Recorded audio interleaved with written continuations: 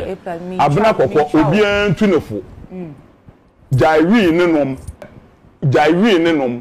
wu jaiwi nenom a abadam na be den ebe jai bibian ye honhom bia boni wo maame wa bre wo ho Abena Korkor de no kwa asore we buri okowe ya aso no guye Pino, the devil is just messing up with their life and people think that it's a joke. And yes say Ebusuya memo akwaba emba Ghana TV1 eso nsemo echego ewo social media my Ghana mu na medibi ebrewe na yenim Abena Korkor ho nsem a ekoso ewo oman mu ade abechi na wayi ne ho eda bonten wo sho ba fefefe ne de bia oro ne ho ede to abonten ya na sebi ne nsem ni bi eya na eya homte na yenim say yare bipolar bi na eye abaye ono ankasa kra de bia wadi etu jasa isayare no na eha no na yeda esori ya eya ego prophet ababonten a wochim say ababa wa no sani osi yi ne ho ede egu social media bia eka ho asem aye de ya dwene mu ene abaya nankasa na dwene mu oka say bipolar yare na eha no chim say enye no kwa na eha no na mom ababa wa nankasa no oye sunsum yare sunsum bi na edi ababa wa no enya fiti ne nkola brem ena chase yare no ehase achise busuafo entimi amboa no anso ano amano ena sanso ena celebrities ahodro binum awo no omu eye adwuma no omu ehu said ababa awo no sitie ne star sitie ena omu eka ho bia masa nneoma no eba no so roro no ho ene ade ne mbom enye bipolar yare no busua yenkwai na yenkotie nsem a ego prophet ede etu edwa na ye ba ye better so ye fa na Abena Korkor yi Abena Korkor Abena Korkor. What's in the prophet? I'm a tiny dinda. Nancy, what running who by social media? Prophet won't be M1. Abena Korkor. Aye. Abena Korkor. Prophet, the nation prophet. Abena Korkor menini besia me menini besia on cry menini besia on cry we make arrangements menini besia because or a very talented beautiful girl yes any concert Ghana for the media grow for girl ne ho one say one day be so na Ghana poison e work no one hour send one comfort we shouldn't entertain everything that she's doing and we shouldn't be happy about it. We have to rise up together and pray for that young, beautiful girl. But she's a nice, beautiful girl. Yes.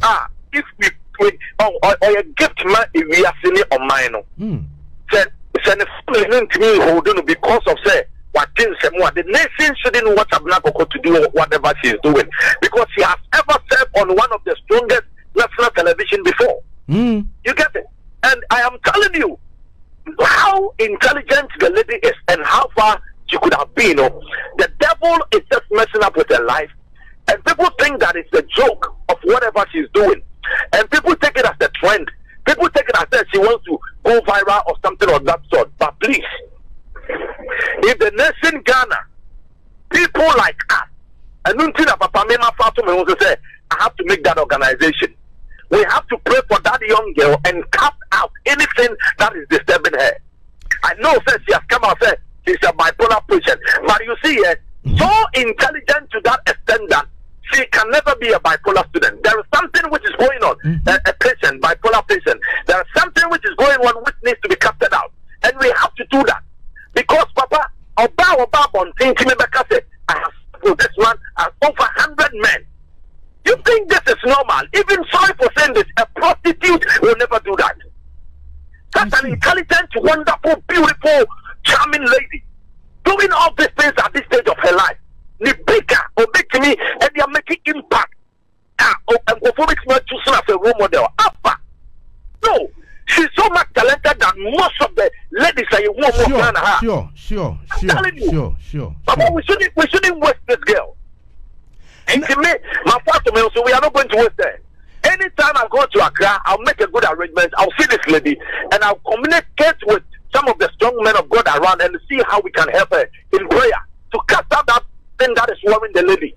I'll see a breaking side in free life also. Nation prophet. Me tisa ansem ya okana say Ghana ye huhum bi na ekutia no. Yes, it's a spirit. A spirit in Ekutiano. There is a spirit behind whatever is going on.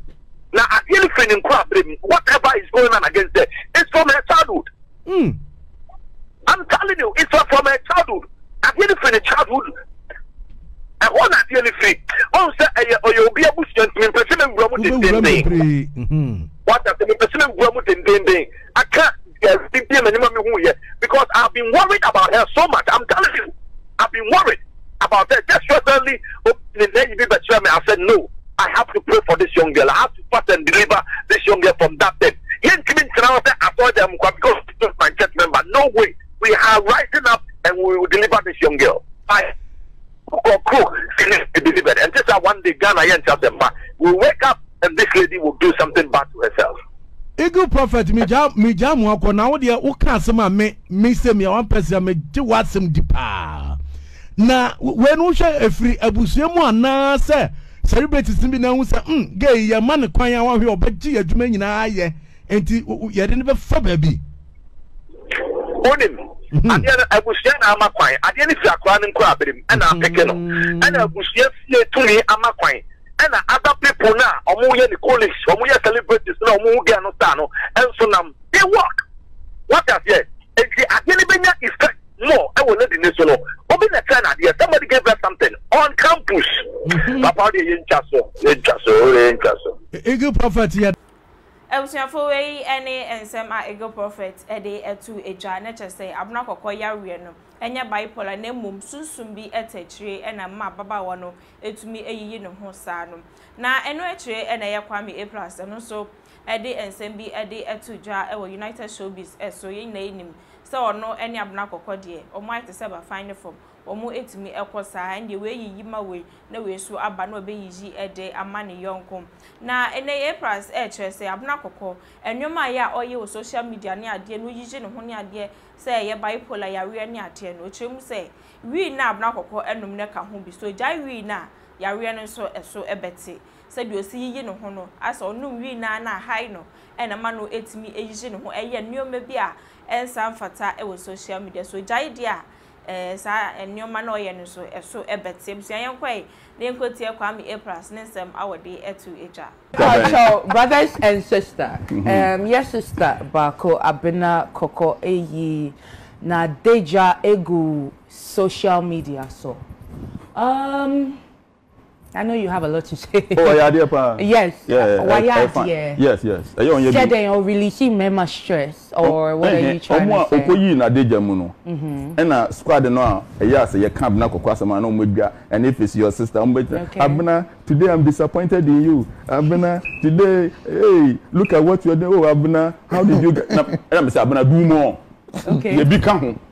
But we thought you were one of girl ya de na ye na ye kan.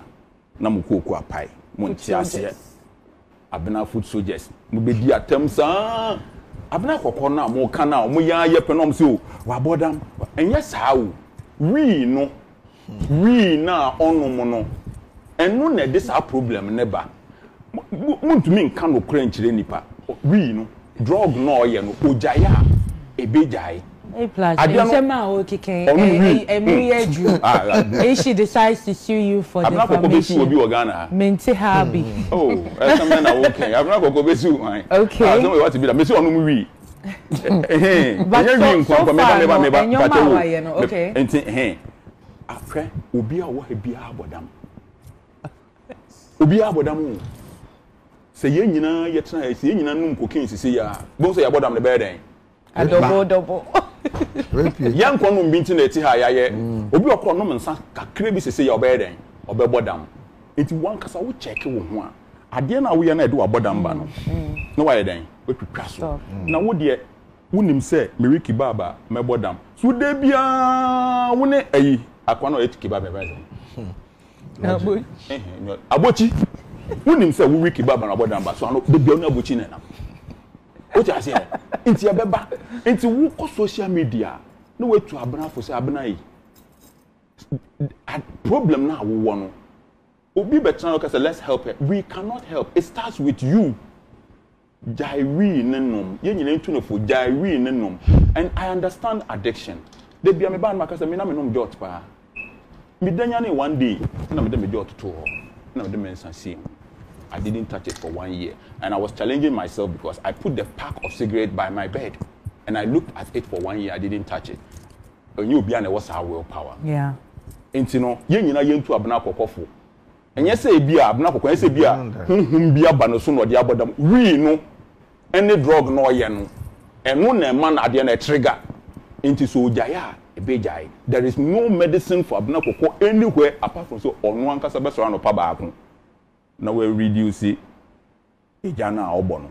Na say video ye wohwe nani a wa hye we so wa hye heavy so then one no more. Wohwe nani a na ye no boys ananti a to me hu na no say girl yo.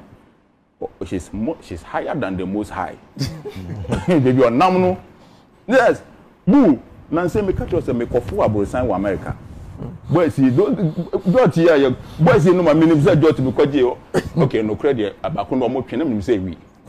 And then no credit abako pe. Enti no won se ne anom jot wo. Enti omo de aden ba na muso betwe baako. Se bi nyoma bebre wom.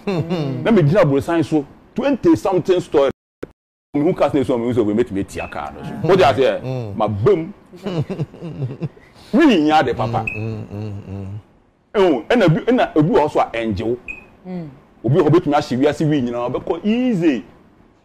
We are Bob Marley ne Rita Marley la no mo wi ase mo de bo Trenton work omo enwu no. Enye wi ketua. Abena Korkor obi antu nefo. Jaiwi ne nom camera no wan.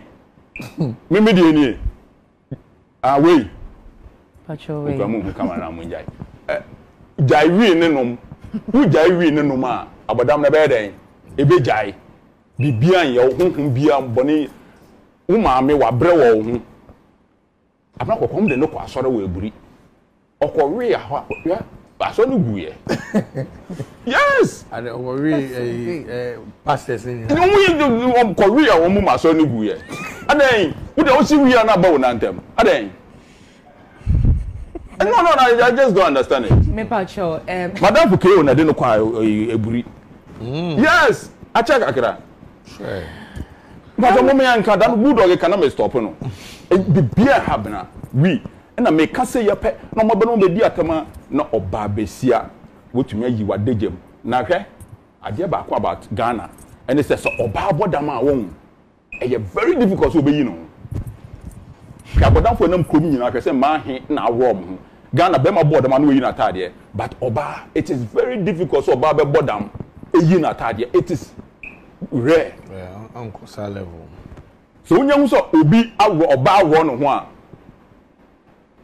na chere say we bottle ba ko Abusiafo nsam no ene yakwa akotie aba no chere say yare no honhom bi etechiri sanso ena ACCROSS so echem say we no ndubone no eno nso eka ho ebi se no so tia ade say yare no ene enyomo ye wo social media no ne nyina eso ebete abusiafo Ghana TV 1 eso eni hwe so be subscribe be share na fe weja comment honom ede amom midin ede mena ama medase